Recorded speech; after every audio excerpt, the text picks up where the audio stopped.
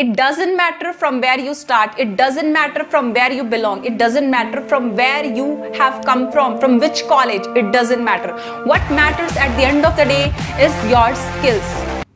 Hey guys, welcome back. So today we are going to discuss about survival and career growth. So basically what happens while you are in the industry, sometimes you don't realize whether you are surviving in the industry or you are growing in the industry. So what happens, I just know in the December month I completed 3-year journey in corporate world. So I thought I should share my journey with you, my first 2-year journey, so that you may learn something from my journey. So throughout my journey, whatever experience I'm having, so I thought like I should summarize my experience and I should give a definition. In my point of view, the definition of survival and growth is something like that. Survival means whenever you are getting something, some task or anything you are getting and you are making it done. That is called survival. And growth means when you are keep on adding something new in your bucket and you are making the things possible. This is called growth. And this definition is completely on my experience based. Now, today why I'm going to share my journey? You must be wondering, why should I listen to you? Okay, but the thing is, I'm not somebody's 7 or 10-year experience or 10-year-old in the industry. I'm somebody who have just completed her 3-year of experience, so that so many people who are going to start their journey in the industry, they may learn something from my mistake and they can improve themselves in the industry, or they can get some idea, oh, I can do this thing also in the industry. So this will be not completely wastage of your time, but it will be somewhere it will benefit you in your future. So let's get started.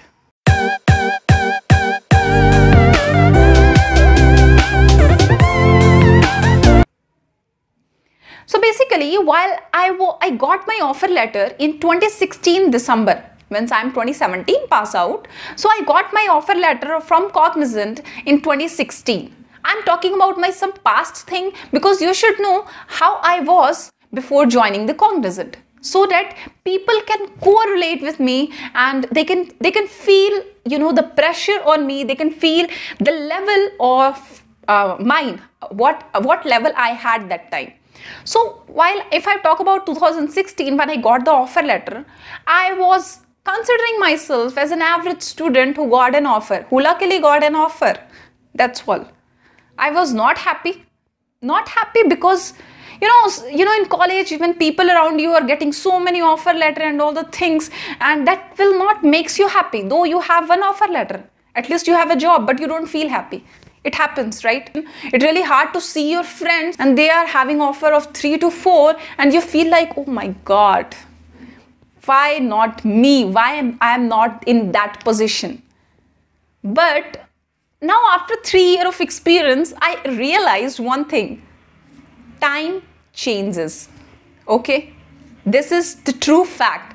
And I thought when I got serious, means after some time, like from the next year, from 2017, I thought like now I should get serious about my profile. Now I should get serious about what I'm going to do in the industry, what I'm going to do as a software developer.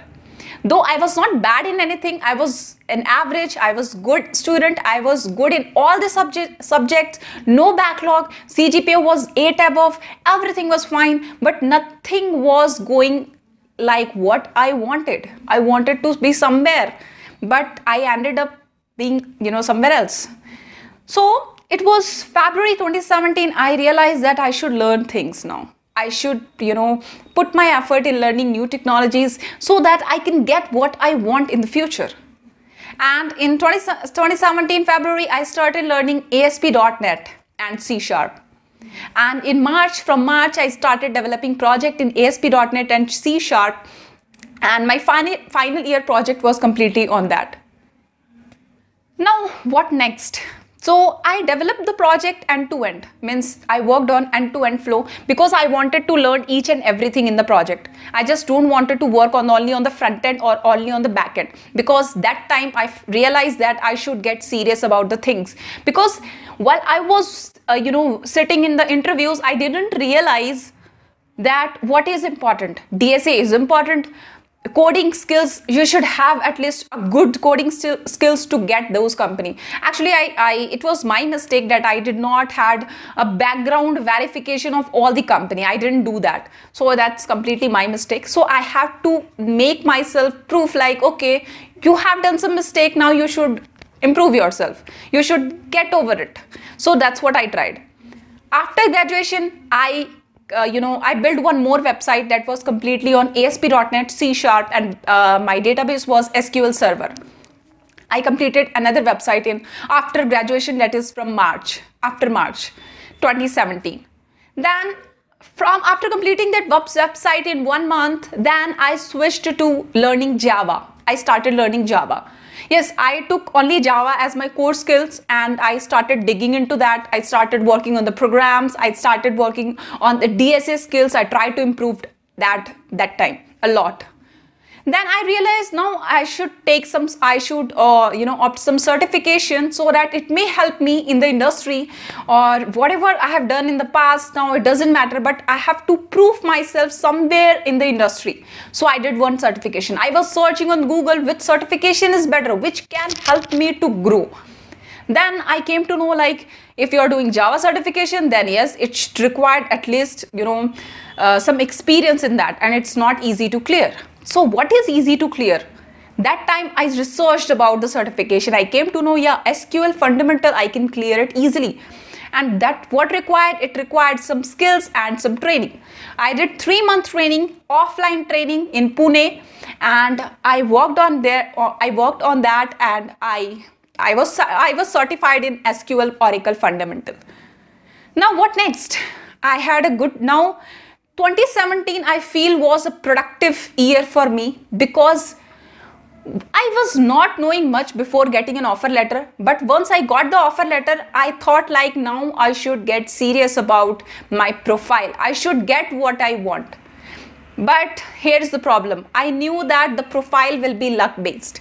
Means your project will be luck based. I keep on updating my profile on the that one Cognizant portal. I added SQL, I added my certification, I added ASP.NET, C#, everything. And you know what? Luckily, I got a project which was completely based on ASP.NET, C# and the database, everything. Means they were using only exactly the same technologies I have I have worked on in the 2017. So that was the luck. On 7th of December I joined the company, and on 17 I was tagged into that project. And luckily I got an offer like where you want to work, whether you want to work on the front end, back end, or you want to work as a database developer. Then I realized I have already built 2 websites, and also I'm having certification in SQL. But the thing is, the SQL what I learned is a fundamental SQL. But how industry use this SQL, I didn't know. The front end will be same, the back end, the C# will be based on the business. But I thought like how they are using SQL, because while I was developing my website, I used to have that .sql file somewhere in my folder. That's how I used to do. Then my training helped me a lot. I did not get much training on the project. I did not took help from people around me in the database. I started working on it. As soon as I got the task, I started working on it. And you know what? Whatever you are doing in the past, whatever you are learning, that is somewhere going to help you out. And that's what happened with me. I completed the task. I grasped the thing very quickly. And yes, I was a quick learner. I am a quick learner actually. And I learned very fast. And that capability of me helped me a lot in the industry. Then after 2 months of working as a SQL developer, I find it easy. Like, okay, I'm good in that. But what next? Then I got an opportunity. There was a new project which was under the same domain.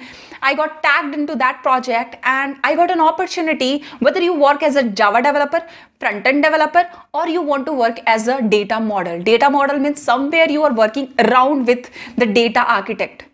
So that opportunity was a great opportunity for me. I thought like, why won't I say no to database architect? I would love to work with them. Then I started from January 2018 and February, I worked as a database developer. From March, April, May, I worked as a data modeler, with the data architect team, and that was my best experience I have. And throughout that journey, throughout the 3 month working with the architect or from on-site and offshore, whoever you are surrounded with, it was a great learning. That time I understood the business, and I saw like how data flows, how they think about creating the architect of that data model.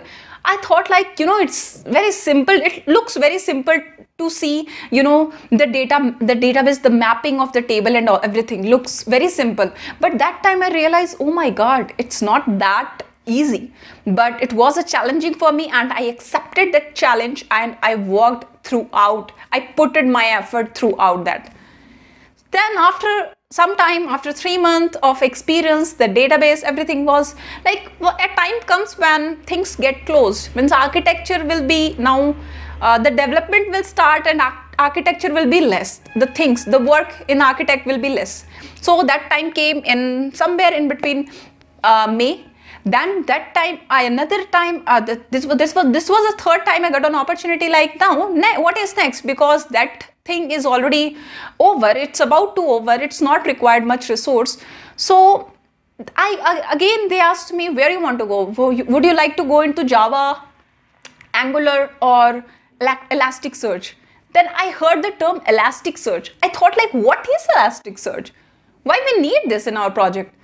Then I searched it on the Google. What is Elasticsearch? Oh my God, that was completely new to me.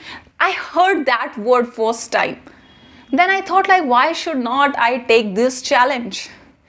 From May and till November, I just explored myself in the Elasticsearch, and I learned that technology very quickly. After that, I had I put myself in, a hell lot of development, hell lot of making queries, and I learned it so well that I started a YouTube channel, which is TechieLifestyle, and I started teaching Elasticsearch on my channel. And you know what? I got this response also on my channel from Elastic team. That was the blessing. Any YouTuber can, dreamed of, that you are teaching something and that person, that community is commenting on your video. So that was like a dream comes true for me. But this is all about, the Elasticsearch thing. Then from November, Elasticsearch was almost like it became normal for me. Now I was in a saturation stage. Now I wanted something new. Then it was November 2018. I thought like, now I should approach my manager again and I should ask him, is there any other possibility that I can go to backend or frontend? Now the journey started from November. Like I started working on backend, which was Java, and that time I suffered a little bit. Why? Because from last 1 year, I did not practice code. And this was my mistake. So once you are in software development, once you are a coder, once you are a software engineer, don't forget to practice code. Else you are going to have that suffering at the initial stage. So this is where I found myself, oh my God, I should have given some time at least in a day or Saturday, Sunday to practice some code. It was 1 year I did not touch a single code of Java.